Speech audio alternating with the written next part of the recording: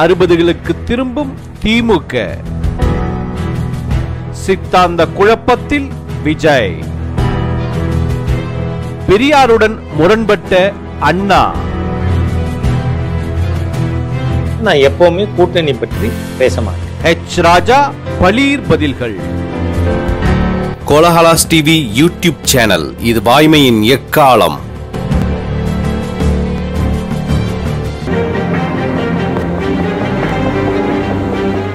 வணக்கம் நண்பர்களே. நமது விவாத அரங்கத்துக்கு வருகை தந்திருக்கும் பாரதிய ஜனதா கட்சியின் ஒருங்கிணைப்பு குழு தலைவரும் பழுத்த சித்தாந்தவாதியுமான H. ராஜா அவர்களை வரவேற்கிறோம். வணக்கம் சார். ரொம்ப ரீசெண்டாக ஃபியூ டேஸ் பேக் நீங்கள் திருச்சியில் ப்ரெஸ் மீட்டில் பேசுகிறப்போ ஒரு முக்கியமான விஷயத்தை சொல்லியிருந்தீங்க. என்னென்னா, திரும்பவும் 60களை நோக்கி டிஎம்கே திரும்பி கொண்டிருக்கிறதோ என்று என்ன தோன்றுகிறது அப்படின்னு நீங்கள் சொல்லியிருந்தீங்க. திராவிட முன்னேற்ற கழகம் 62க்கு முன்னால் போகுமானால் 62ல் நடக்காமல் போனது நடக்கும் அப்படிங்கிறத நான் தெரிவிச்சுக்கிறேன். என்ன அர்த்தத்தில் அப்படி சொல்கிறீங்க? ஏன்னா இப்போ நடந்துகிட்டு இருக்கிறது 2024, 60களை நோக்கி திமுக பயணம் செய்கிறது அப்படின்னு நீங்கள் எதனால சொன்னீங்க? அதாவது 62 வரைக்கும் திராவிட முன்னேற்ற கழகம் தனிநாடு கோரிக்கை வைத்திருந்தது. தனி திராவிட நாடு. அப்போ 62ல் சட்ட திருத்தம் வருது. பிரிவினைவாதம் கேட்கின்ற கட்சி தேர்தலில் நிற்க முடியாதுன்னு ஆன்டி செசேஷன் பில் கொண்டு வந்தோம். அப்போது திரு அண்ணாதுரை அவர்கள் திமுகவுடைய செயற்குழுவை கூட்டி நாம் பிரிவினைவாதத்தை கைவிடணும், ஏன்னா நாம் இந்த திராவிட நாடு கோரிக்கை வச்சுருந்தா எதிர்காலத்தில் நாம் போட்டியிட முடியாத சூழ்நிலை ஏற்படும் அப்படின்னு சொல்லி அவங்க அஃபிஷியலாக we have not asked for state autonomy, we only asked for more autonomy அப்படின்னு அவங்களோட பல்ட்டிக்கு சால்ஜாப்புகளை சொல்லி ஒரு தீர்மானம் நிறைவேற்றுறாங்க.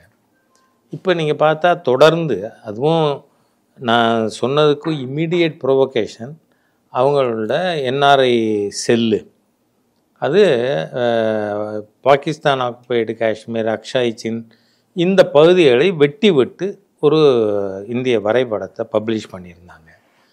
தொடர்ந்து நீங்கள் பார்த்தீங்கன்னா, அதுவும் எனக்கு சில மூத்த தலைவர்களே பேர் சொல்லக்கூடாது, ப்ரைவேட்டாக பேசின விஷயம், சில இந்த விடலைங்க பேச்சை கேட்டு அவங்க சொன்ன வார்த்தை என்னோட வார்த்தை, திமுக தலைமை செயல்படுறது கட்சிக்கே நல்லதில்லைன்னு அவங்க ஃபீல் பண்ணுறாங்க.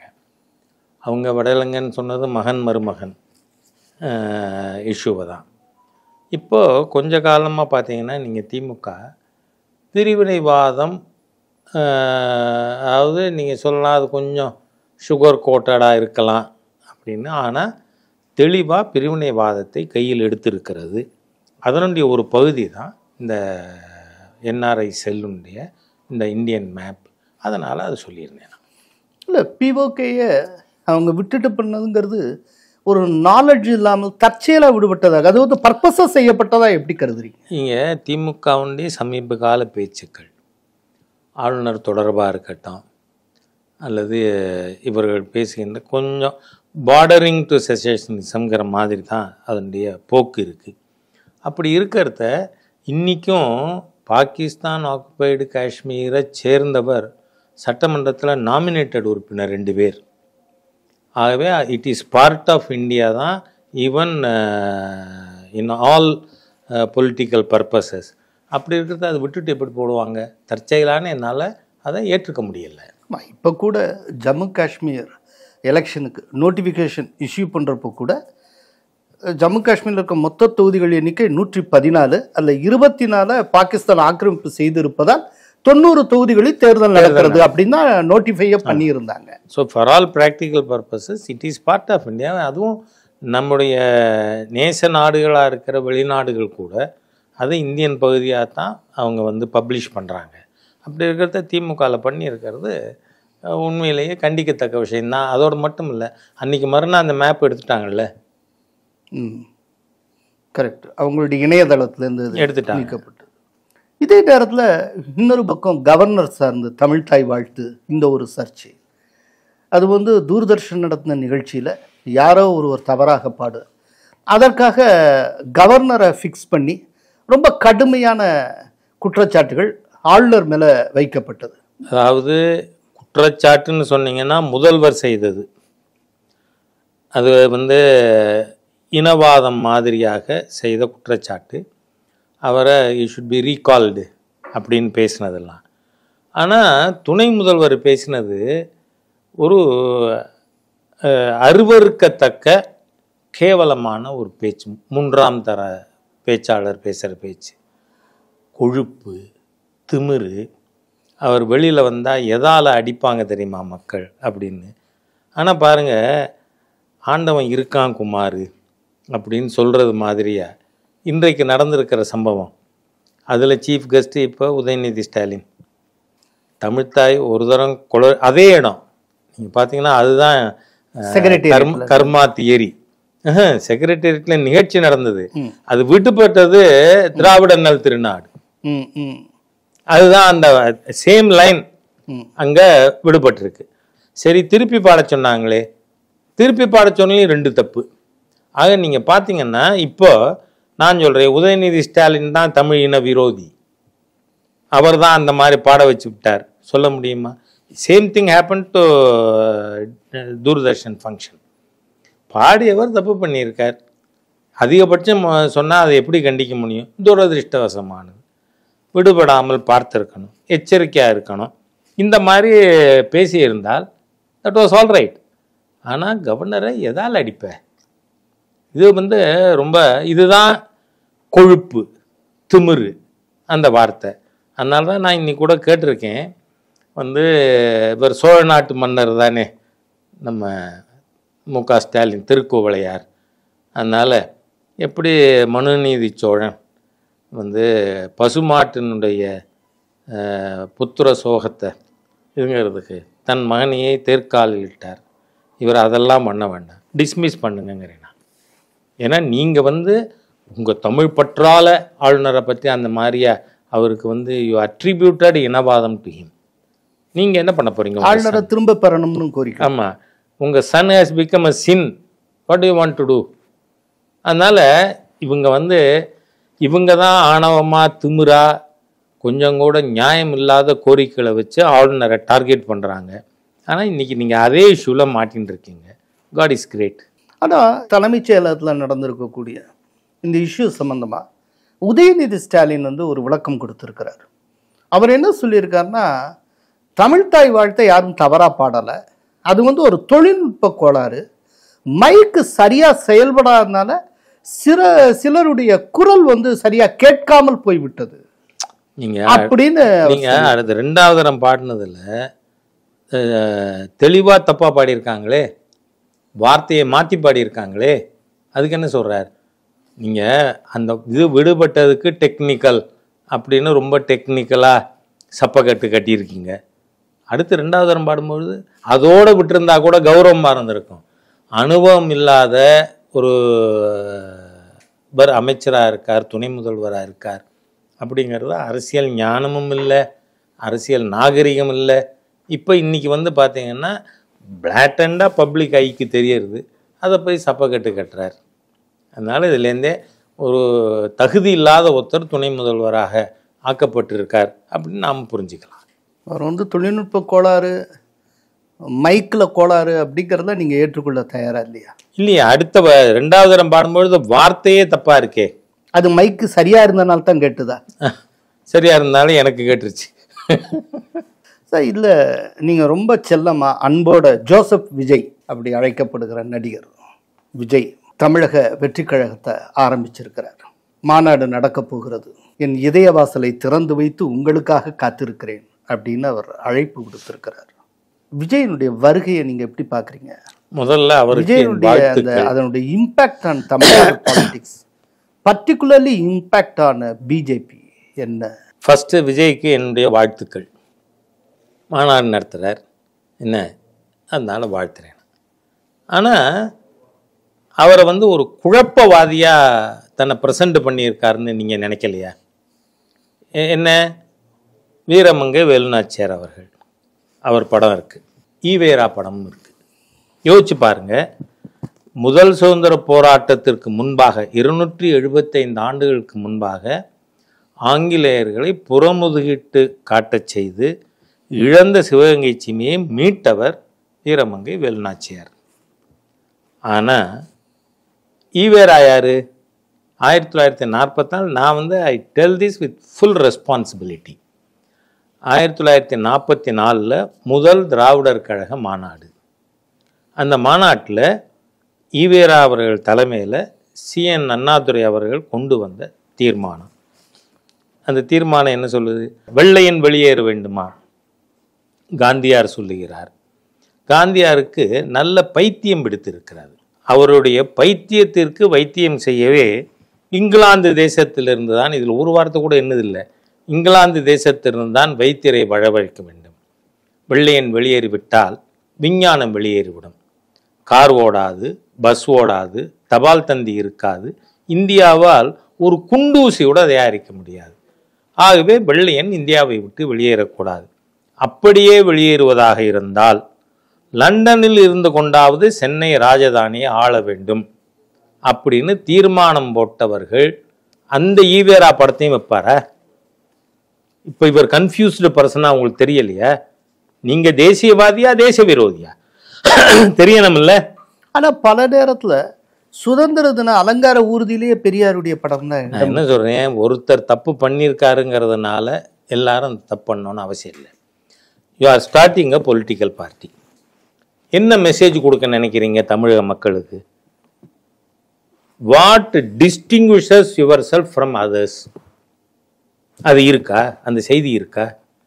நீங்க ஒருவர் எல்லாரையும் சாட்டிஸ்ஃபை பண்ண முடியாது. இப்போ கோர்ட்டில் வழக்கு வருது, நீதிபதியே நான் வாதி பிரதிவாதி 2 பேருக்கும் பொதுவாக இருக்கிறவன், நான் அந்த மாதிரி தீர்ப்பு கொடுப்பேன்னா அது நீதியா? இல்லை இல்லை. ஆக நீங்கள் எந்த பக்கம் இருக்க விரும்புகிறீர்கள்? உங்களை எப்படி அடையாளப்படுத்திக் கொள்ள விரும்புகிறீர்கள்? நீங்கள் உங்கள் அப்பா சந்திரசேகரை போட்டு கட் அவுட் வச்சு மாநாடு நடத்துங்க, ஐ கேன் அண்டர்ஸ்டாண்ட். உங்கள் பித்ரு பக்தியாவது. அப்படி இல்லையே. அதில் கார்ல் மார்க்ஸ் இருக்கார், லெனின் இருக்கார், ஈவேரா இருக்கார். What is this? வேலுநாச்சியார் இருக்கார். அதனால அவர் என்ன சித்தாந்தத்தை மக்களிடம் கொண்டு செல்ல விரும்புகிறார் என்பதிலே தெளிவில்லை. அதுக்கு என்ன காரணம்? அவரே சித்தாந்த ரீதியாக குழம்பி போயிருக்கிறார். ஐடியாலஜிக்கலி இஸ் அ கிராங்க் அப்படின்னு நமக்கு தெரியுது. அதனால இது நான் ஒரு அரசியல் கட்சி ஆரம்பிக்கிறார், புதுசாக இந்த ஃபீல்டுக்கு வரார். I welcome him, I wish him all the best. ஆனால் மக்கள் எப்படி ரிசீவ் பண்ணுவாங்க? சரி, நீங்கள் என்ன கேட்டீங்க, பாரதிய ஜனதா கட்சிக்கு ஏதாவது பாதிப்பு வருமான்னு. அவர் நேர பெரியார் திடலுக்கு போனார், ஈவேராவுக்கு மாலை போட்டார், அதை கட் அவுட்டு வைக்கிறார். அந்த மாதிரி இருக்கும் பொழுது அவர் யாரோட ஓட்டு பேங்கை ஐ பண்ணுறார்? இஸ் ஐயிங் ஆன் தி ஓட்டு பேங்க் ஆஃப் டிஎம்கே. அப்படி இருக்கும் பொழுது அது எப்படி பிஜேபிக்கு இருக்கிறது சுத்தம் சுயம் பிரகாஷ் தமிழ்நாட்டில் முதல் எதிரி திமுக தான் சார். இருக்கட்டும். அப்படிங்கிறப்ப திமுக அவர் பாதிப்படைய செய்வார்னா அதுதான் பாதிப்படை செய்வார். நான் ஏற்கனவே சொல்லியிருக்கேன் உங்களுக்கு. நீங்க நிச்சயமா விஜயை பாராட்டித்தானே ஆகணும். இல்ல இல்ல, சரி, நான் விஜய் எதிரி தானே. நான் விஜயை எதிர்க்கவும் இல்லையே. நீங்க கேட்ட உடனே முதல் பதிலே என்னோடது வாழ்த்துக்கள். ஆனா இவர் பாலிடிக்ஸ்ல எந்த பக்கம், எந்த கொள்கை, எந்த சித்தாந்தம், எதை முன்னிலைப்படுத்த விரும்புகிறார் அப்படிங்கையில் அவர் ஐடியாலஜிக்கலி கன்ஃபியூஸ்டு பர்சன் அப்படின்னு நமக்கு தெரியுது. அதனால மக்கள் நல்ல முடிவெடுப்பார்கள். தமிழ்நாட்டு மக்கள் அந்த அளவுக்கு மோசமாக முடிவெடுப்பாங்கன்னு நான் நினைக்கல. எல்லார் படத்தையும் நான் வைப்பேன். தேசத்துக்காக போராடிய வீரமங்கை வேலுநாச்சியார் படமும் இருக்கும்.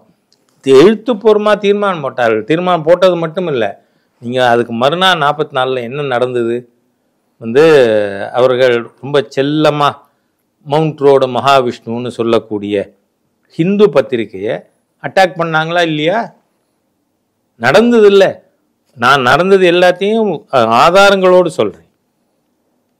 ஆனால் ஒளிமறை இல்லாமல் பேசுகிறேன்னா என்னோட இயல்பு அது. இதில் கூட நீங்கள் பெரியாரை பற்றி பேசுகிறப்போ பிற்காலத்தில் அவர் சுதந்திரத்தை நிராகரிக்கக்கூடியவராக, அதே நேரத்தில் பாகிஸ்தான் அடைந்த சுதந்திரத்தை வரவேற்கக்கூடியவராக அதெல்லாம் இருந்திருக்கிறார் இல்லைங்களா. ஆனால் ஒரு காலத்துல அவர் சுதந்திரத்துக்கு பாடுபட்டவர் தான். அவருடைய தென்னந்தோப்பு எல்லாத்தையும் அழிச்சார். மகாத்மா காந்தியுடைய உரையை. சோ நான் என்ன சொல்றேன்னா, அந்த பெரியாருடைய முன்பகுதியை மட்டும் இவர் எடுத்துக்கொண்டு இருக்கிறாரோ? அது இருக்க முடியாது. ஒருத்தர் கடைசியில் அவர் போகும்பொழுது என்ன விட்டு சென்றார்னு தான் பார்க்கணும். அதனால் நீங்கள் பார்த்தா திராவிட கழக மாநாட்டுக்கு அவர் இன்வைட் பண்ணது யாரை? எழுத்துப்பூர்வமாக இன்வைட் பண்ணியிருக்கார். He invited Mohammed Ali Jinnah. ஏன்னா அவர் கராச்சியில் முகமது அலி ஜின்னா பிரிவினைவாதத்துக்கு முதல் தீர்மானம் போடுறார்.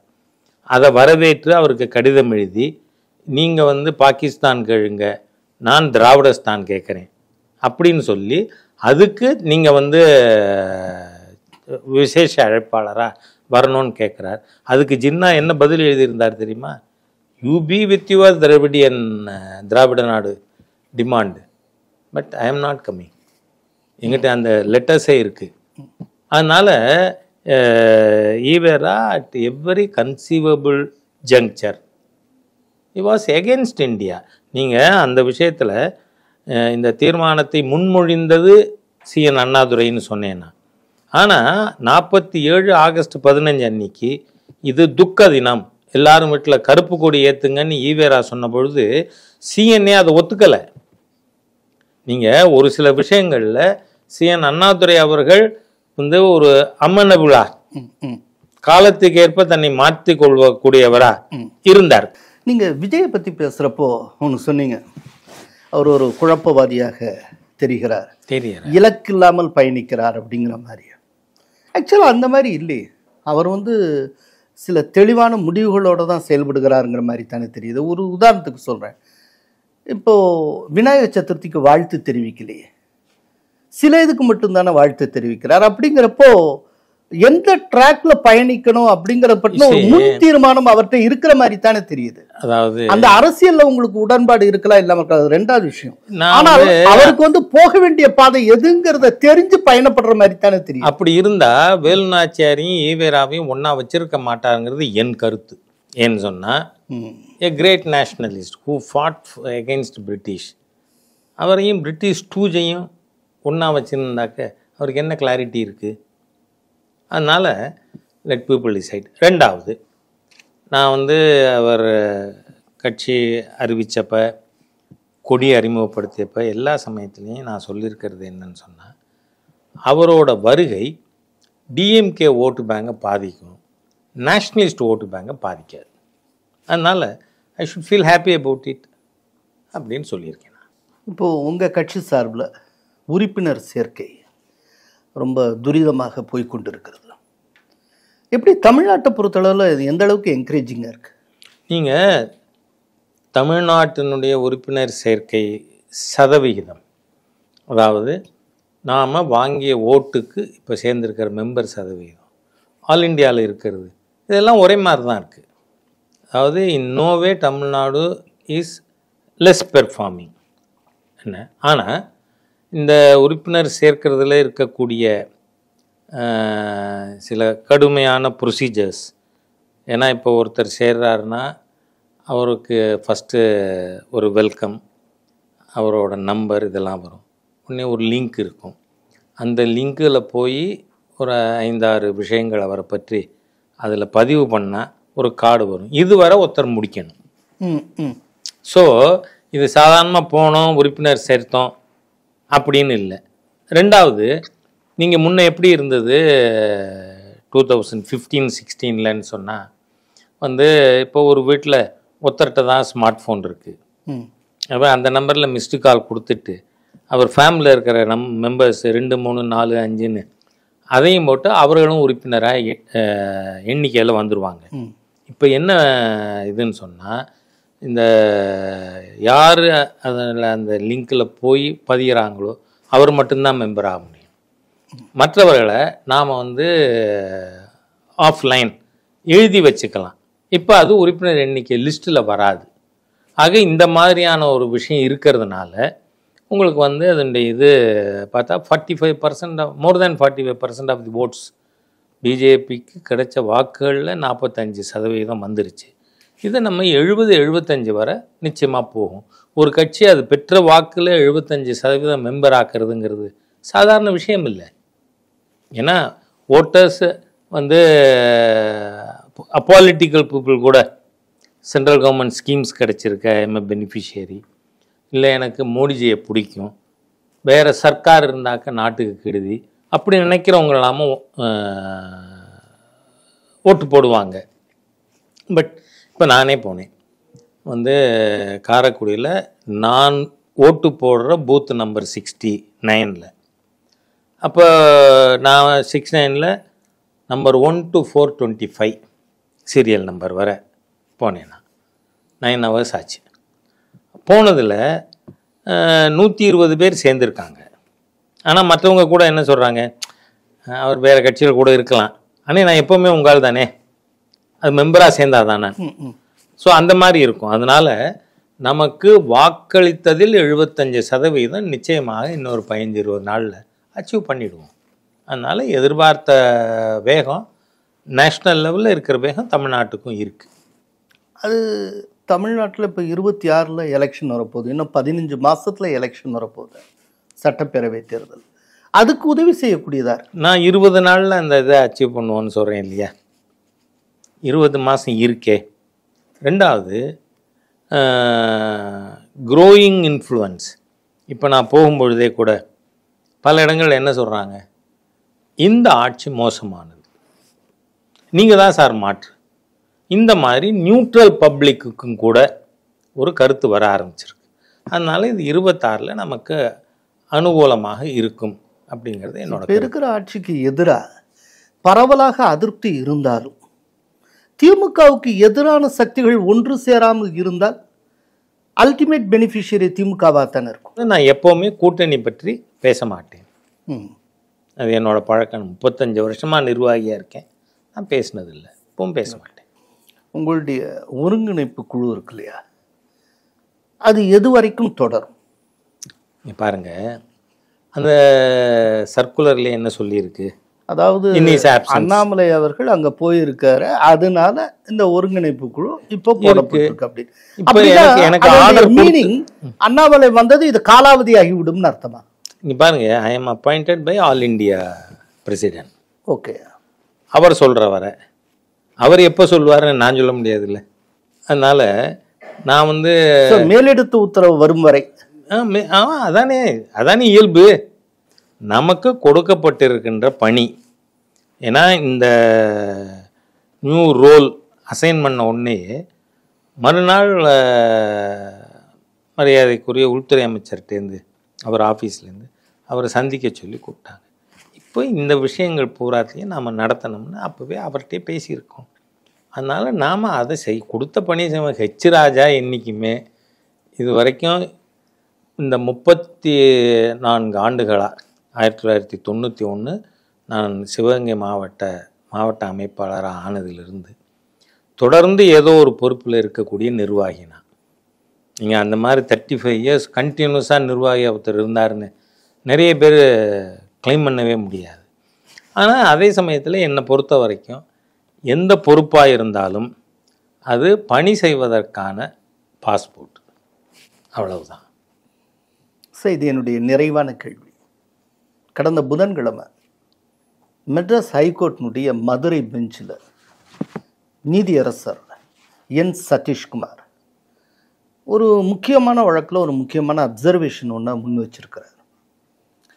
அது என்ன சொல்லியிருக்கிறாருன்னா, ஒரு ஹிந்து சேரிட்டபிள் என்டோமெண்ட் இல்லாட்டி முஸ்லீம் சேரிட்டபிள் என்டோமெண்ட்டுக்கு இருக்கிற மாதிரியான ஒரு பக்கா ஸ்டாட்யூட் ரெகுலேஷன்ஸ் கிறிஸ்டியன் சேரிட்டபிள் என்டோமெண்ட்டுக்கு ஏன் இல்லை, எதனால இதுவரைக்கும் அந்த விதமான ஒரு ரெகுலேஷன்ஸ் உருவாக்கலை அப்படின்னு சொல்லி இதற்கு பதில் சொல்லணும் அப்படின்னு சொல்லி நோட்டீஸை மத்திய உள்துறை அமைச்சகத்துக்கும் தமிழகத்தினுடைய சீஃப் செக்ரட்டரிக்கும் அனுப்ப சொல்லி அவர் உத்தரவிட்டு இருக்கிறார்.